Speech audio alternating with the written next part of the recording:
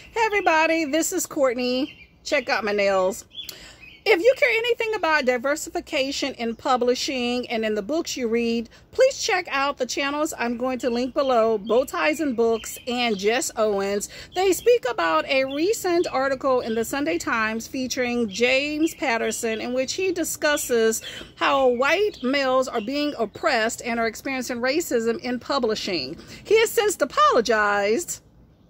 And if you want to discuss that, please go to their channels. They have some very good insights, way more eloquent than I ever would be able to speak.